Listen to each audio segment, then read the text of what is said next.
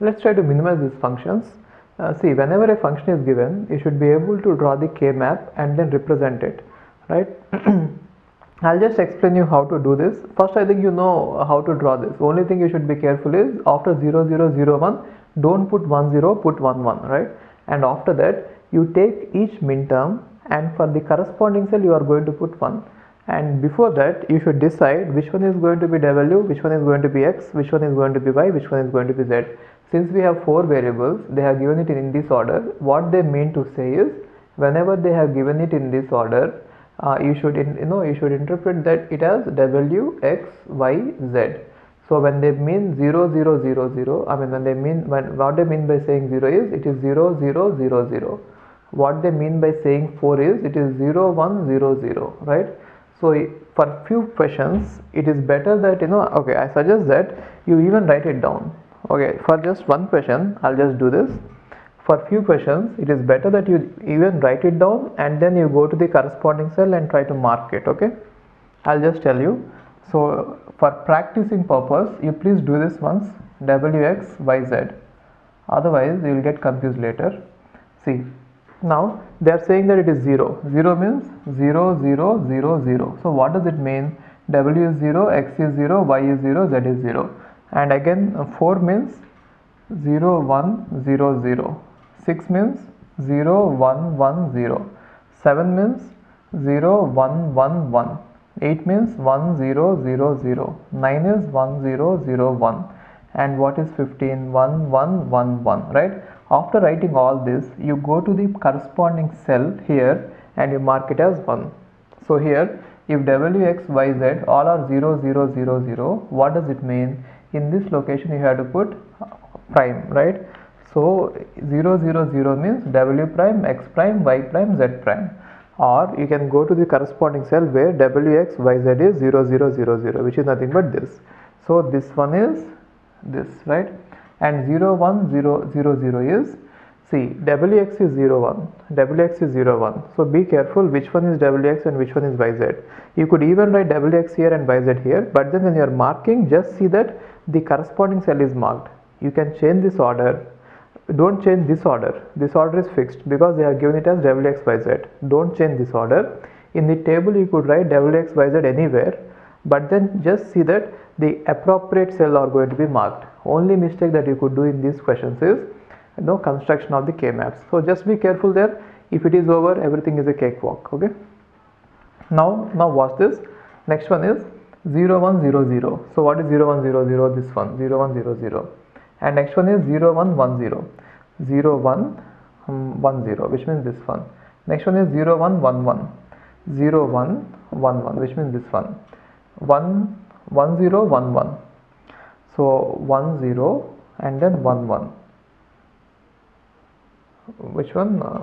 Okay, it is, sorry, it is 0, 1, 1, 1. 0, 1, 1, 1, which means 0, 1, where is this? Yes, 0, 1 and then 1, 1, which means this one, it is over. And now 1, 0, 0, 0. So what is 1, 0? 1, 0 is here and 0, 0 is here. 1, 0, 0, 0. 1, 0, 0, 1. 1, 0 is this and 0, 1 is this. 1, 1, 1, 1. 1, 1, 1, 1 is this one, right? So now you put all the ones in the appropriately and then you try to minimize it. So what is minimization? You have to cover all these ones with as less number of subproducts, as less number of subcubes as possible and as big subcubes as possible. So what is the less number of subcubes is, you can cover all this with one subcube, cover this with one subcube, cover this with one subcube, right? So it is not possible to go beyond it. Anyway, you cannot go for 8. 4 is the maximum, and you cannot go for 4 here. You cannot go for 4 here. It is direct. If you can look at it, you can understand it, right? Now, how to represent it is, for every subcube, you write what it is. So for this subcube, what is the product? How to know that is, you have to see what are the variables which are not changing. You just write them down, and if any variable is changing, leave it, because that is going to be eliminated. Now check this. In these two, what are the variables which are not changing? Y is the variable which is not changing, and then okay, let's come from this one, column first. In these two columns, what is not changing? X is the variable which is not changing and W is changing. Therefore, W will be dropped out and we are going to write X. And moreover, X is in ones. So if you look at it, X is 1 here and X is 1 here. That is why I am going to write it as true form X. And now coming to this column, in these two, what is not changing? Y is not changing and Z is changing. Therefore, leave Z out and you can write Y directly. Y is in true form. Therefore, this term is represented by X5. And what about this term? This min term can be represented like this. Okay, one more thing. How many terms variables are there? 4 variables. And how much big cube subcube you have found out? 4, which is nothing but 2 power 2. Therefore 4 minus 2 is nothing but 2. So the min term or the product, the number of variables in the product we get in this subcube is 2, because it is n minus that much, right? And what about this one? What is the min term, product term representing this? Just see this. In these two, what is changing? 1 0 is not changing. I mean, W and X is not changing. Definitely. Why? Because it is in the same column. And what is the value of W? It is 1. Therefore, W is true form. And what about X? X is in complement form. X is 0, therefore complemented. And in these two, see, this one and this one means in these two rows. And in these two rows, what is not changing? Y is not changing and Y is 0. Therefore, you are going to write it as Y complement. And what about this one? Now, in these two, what is not changing? Y and Z are not changing. And in these two, W is not changing. So, W is not changing, Y and Z are not changing, right? Therefore, you are going to write it as W. W is 0. That is why W complement. And then Y and Z are not changing. Therefore, you are going to write Y and Z. But this Y and Z are 0 and 0. Therefore, complement and complement. So, these are the 3 terms we got. How many product terms we got? 3 product terms. Why did we get 3? Because we have 3 subcubes. And what is the size of each one? And because of combining a cell, or because of finding a subcube of size 2, I could drop down only one variable. Therefore, from 4 I reduced to 3. Here also, because of combining 2 subcubes, I mean a subcube of size 2, I can drop down only one variable. Therefore, from 4 I got 3 variables. And here, because I can combine 4, I could drop down 2 variables. Therefore, from 4 I came down to 2. That is how I got it. Now, what is the minimum expression? Minimal expression. Minimal expression is one in which you are able to cover all the ones using as little number of or as less number of subcubes as possible and as big subcubes as possible. With more examples, these concepts will be clear, right? Now, let's see one more example. Now, from now on, I am not going to explain how to write these values on the table. I am assuming that you will be able to do that. It should be simple, right? Now, let us say this is the function given and I have already constructed the KMap. See, KMap, I constructed it, they didn't give it. And then in the KMap, I have kept ones. So, what about the cells which are not having ones? They are obviously zeros. Since we are worrying about only the min terms or the product terms, we are not going to consider zeros. So, when do we consider zeros is when we worry about sum, not the product terms. When we worry about the sum terms, then we are going to see zeros. So, for now, understand this. If I put all these product terms as ones, then I got this. Now, how to cover them? What is the biggest subcube? This is the biggest subcube, right? Now, and how can I cover this one? I could cover them with the smallest subcube. You remember that point?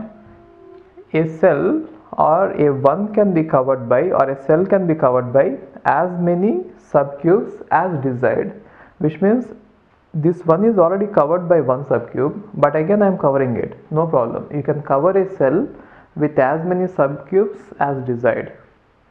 And now this one, and now this one, and now this one, right?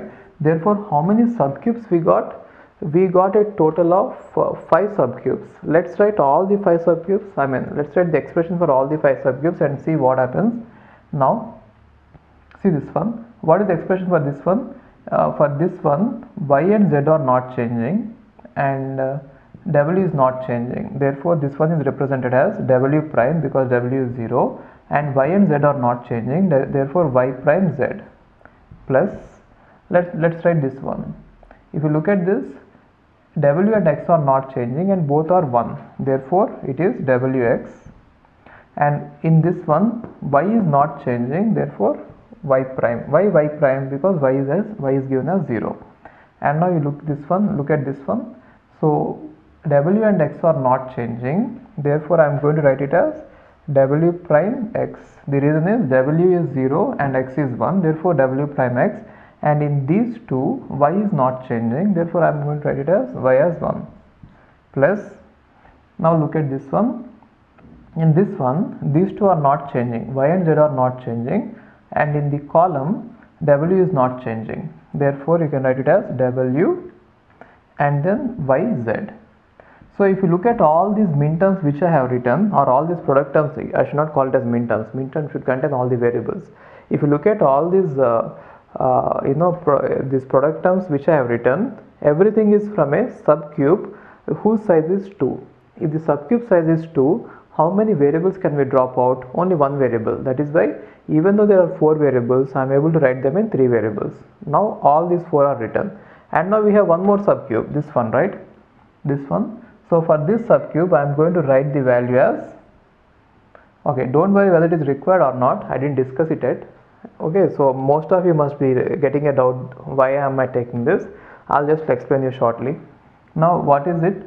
For these 4, these 2 rows and these 2 columns, what is not changing? X is not changing here and it is 1, therefore x. And for these 2, z is not changing, it is 1, therefore xz. So if I write all the terms or all the subcubes, I got 5. But then we can find out that, later I'll tell you, this is not required, xz is not required. The reason is, whatever are covered by xz are actually covered even without it, right? So in order to understand this thoroughly, we have to understand the concept of implicant and prime implicant. Then you can understand what are required: implicant, prime implicant and essential prime implicant. So the way we